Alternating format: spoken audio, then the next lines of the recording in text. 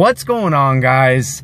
This is Riggs from Clashing FFS, bringing you a very, very interesting video, just to give you guys an update and to show you and demonstrate how effective and how powerful ZAP Quake is, not only at the Town Hall 9 level, not only at the 10v10 level, but even at the 10v11, doing the hit-ups on that level as well.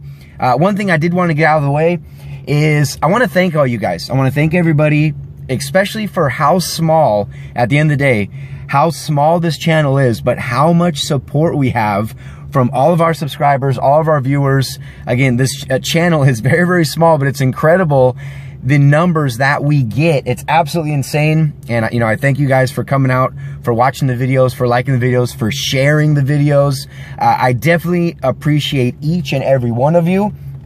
So we're definitely going to keep this train moving. And again, thank you for all of your love and support from the beginning for this channel. It's been a very, very fun ride, and it is going to continue. And we're going to do it with this video, ZAP Quake. We're going to check out again some 9v9 action. This is actually from our random matchup we had against Kronos.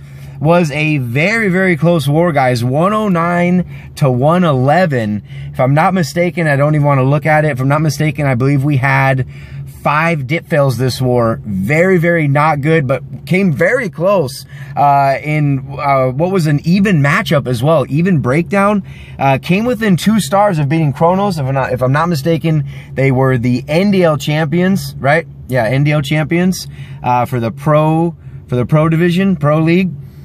Shout out to Kronos, great group. Was getting all kinds of DMs from a lot of their guys over there. Definitely a great group of guys. You can take it from me. So shout out to Kronos. With that, even though we lost with that, we do have some incredible attacks to show you guys. Shit. Okay, it's this one right here. Number 28. This is going to be our Town Hall 9 action. We have Zaraki Kempachi, aka Steve. Gonna be doing this with a tri-zap, guys, down here at 6 o'clock, bringing 3 zaps and a max Quake to completely take out that entire section. He did take out 2 ADs. He also took out 2 cannons. Riggs, why do cannons matter? It's a dragon attack. They matter because of funneling. Look at the value he's going to get from 1 baby dragon. He's going to funnel that entire bottom side right there, even take out that Tesla. You can see the heroes are going to be coming in here at about 10 o'clock. King and Queen are going to come down just to help set the funnel. His dragons are going to be coming in right at this angle right here to take on this Expo. He does have a rage. Again, he brought 3 zaps and a Quake, so that leaves him with 1 rage and 1 haste for the Lalo section that he's going to be doing over there at 3 o'clock. All right, so here comes his drags, spammed them down, brought a couple loons behind as well to help out not only with the dragons, taking out the defenses, but also to absorb any air traps, red bombs, and especially seeking air mines. Again, rather have a loon hit it than a dragon. Before the dragons come in range of this AD, he goes ahead and drops down his max hound, which also absorbed a seeking air mine, followed up by a beautiful haste where he hasted in 4 loons to help out with that hound. And you can clearly see what has happened. Look, guys, his king and queen are still up. They are still up. They're going to survive the remainder of this raid. Completely smashed it. And I know it's an attack that we have featured on the channel a couple times, but just to show you guys, it is still very, very effective, especially on those AD layouts. I actually did a whole video on it. You know what? I'll go ahead and link it. Just thought of it. I'll go ahead and link it at the end of this video. Make sure you guys check it out. It's how to take down those types of bases with air defense layouts just like that. So make sure you guys check that out.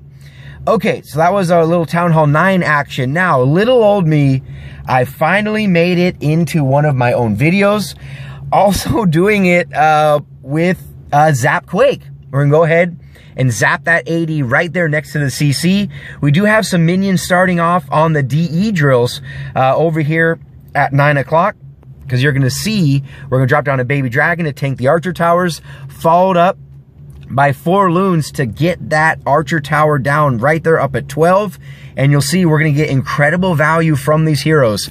King's going down, so baby dragon helped set that funnel. and took out the archer tower to make sure that the heroes would both path down as opposed to wrapping around the base. We wanted them to walk down to 9 o'clock. One wizard taking out 4 buildings. What you know about that? And we went ahead and dropped the ZAP Quake right next to that clan castle. And you're going to see some amazing value that's going to come from this archer queen, okay? Went ahead and took out 1 air defense, a wizard tower, and an AD. Under ability, she gets the cannon. Here comes the dragons. I did see that Tesla pop, so went ahead and dropped dragons and a couple loons to help get through the Teslas. Look at that queen, guys. Before I go back to dragons, look at that queen. Almost dead, has about 30 HP left with no defenses on her. Snipes at 80, no problem. We have 2 rages raging up both sides. So we have a nice fan, a nice dragon fan going across the base. CC loons coming in here at 3 o'clock. Also meeting up in a rage right in the core. Dragons and loons take down both of the Inferno Towers, which were in those 2 compartments side by side. And you see we still have a haste to deploy after dropping those loons as they were distracted on the dragons down there at 6 o'clock. And if you check it out, we still have quite a few loons up, and we still have 4 dragons. Nothing but an Expo and a wizard tower left. You guys seen it. Riggs getting a 10v10 3-star using ZAP Quake. I didn't use 5 like Goobs, but we did use the ZAP Quake to get that air defense. So big shout out to me. Was very, very proud of that attack. Absolutely loved how everything worked out. Hope you guys enjoyed it. Okay, we do have another drag attack. Okay, this one's not ZAP Quake. So, you know, kind of going across the grain of the theme here. We did see a couple already though, but this is going to be a dragon attack. Nevertheless, again, not doing a ZAP Quake, but what we have Ethano, aka Valentine, going to be doing on this is he's going to be charging all 4 of these ADs. Don't know how he does it. Let's go ahead and find out together. It's absolutely insane, the value that he gets. And this was actually, believe it or not, this was actually an 11. This base was dip failed by one of our 11s. I'm not going to mention any names, but this was dip failed. So we have Ethano, aka Valentine, cleaning up a Town Hall 11 dip fail. Let's see exactly how he does it. So you see his queen just charging over here at 9 o'clock. And just got amazing, amazing value from that baby dragon that set that nice funnel. Also used a couple loons to help with that as well. And as we see, we do see the queen engage enemy CC. Went ahead and dropped a nice runway of poisons to take that out. As it was a squishy CC, which is ultimately what led to the fail on the dip. Not knowing that there was a dragon witch that came out of it. But it's going to be a beautiful charge. And we see dragons coming in here at 6 o'clock. And he has 3 rages to help them along. Just set a beautiful funnel, again, at the start. And with the king just funneling all that trash. And also grabbing the Tesla as well, to make sure the dragons stay inside the base. Nice wall break, as we do see the queen charge still alive and well over here. 3 out of the 4 ADs already down, and you're going to see Valentine going to be dropping a beautiful rage that he has right there in the core, as the dragons did kind of trail off over here to the left, but they're going to be meeting back up.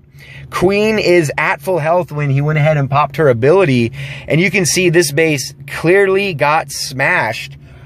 And was a completely maxed defense Town Hall 10 as well. So just an amazing queen charge, dragon attack by Ethano. Absolutely loved it. And he did have a dragon that came out of the CC as well that he brought with his dragons.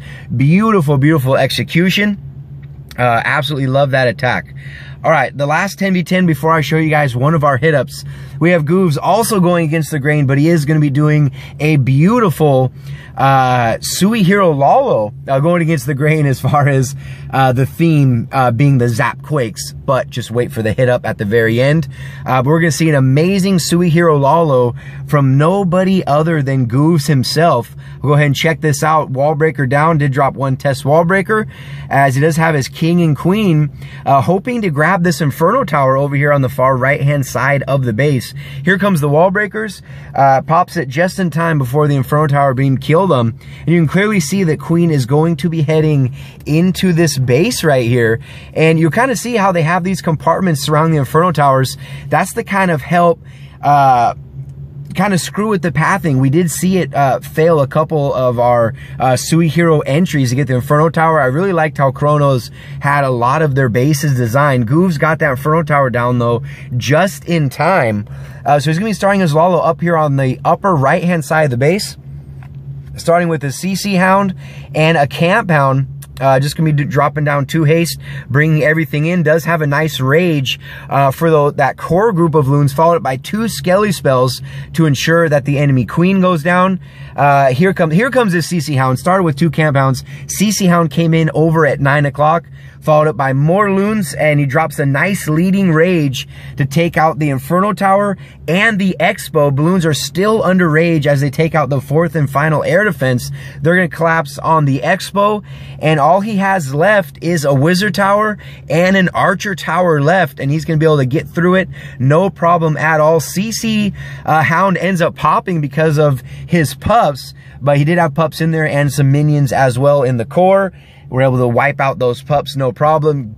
Huge attack. Completely maxed out tier 5 Town Hall 10. Goov's making it look oh so easy. Shout out to Goov's, always coming through. You guys already know he's a household name in Clash at this point. All right, which base was it? Was it number 4? No, it was not. That was Goov's getting a double, of course. Okay, we have NECA gonna be taking on number 5. Doing it, as you guys see, doing it with a ZAP Quake. Let's see how he breaks this down. He does have 12 balloons, 6 dragons. He does have a few baby dragons as well. And he obviously has his 44 heroes, and he has his Camp Hound, which is going to be setting. Look at that beautiful leading haste, leading right into that rage as he's going to be lolling over here at 9 o'clock. I absolutely love this attack strategy. I don't know who came up with it, but it is doing very well at the 10v11 game. Absolutely love it.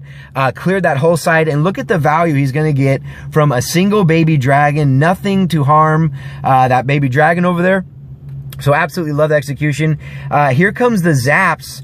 And notice, guys, he didn't take out the AD. Went ahead and took out the sweeper, and he went ahead and dropped that Quake to go ahead and soften everything up here inside of the core. So not zapping an air defense like we saw at the Town 9 like we did with my attack, but zap quaking an air sweeper. Absolutely loved it. Here comes the heroes coming down. King leading, Queen right behind. Gonna get amazing value from his Queen right here. He's even gonna be taking out the Expo, gets it down just in time, and Queen is going to unfortunately die to the cannon, but she is already, look at the, I'll just pause it real quick, don't like pausing, but we'll pause it real quick. Look at the runway. Look at the pathing leading right into this town hall, doing it with the Lalo and doing it with just his heroes. You guys can clearly, Ray Charles can see that there is a clear path leading right into that town hall.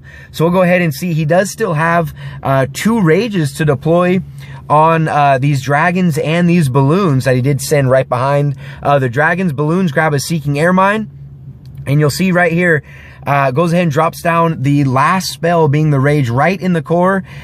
Those 3 dragons pretty much one shot, it seemed like that maxed out CC, and you can see right there already got 50%, so anything else after this is going to be extra. NECA is going to be ending this attack at 52%, so pretty funky base layout, pretty tricky, but we have NECA who ended up grabbing it with the Zap Quake, doing it with dragons. So absolutely loved it. I hope you guys like the theme of this video with dragons and more specifically Zap Quake at Town Hall 9, at Town Hall 10, and even at the 10v11 game. So I really hope you guys enjoyed it. The final 109 to 111 did not get the victory, but had in some incredible attacks that came from this war. You guys just saw a handful of them. And of course, I hope you guys enjoyed the video. If you did, make sure you like it. Subscribe to the channel. Subscribe to the channel if you haven't already. As always, this is Riggs from Clashing FFS, and I'll see you in the very next video.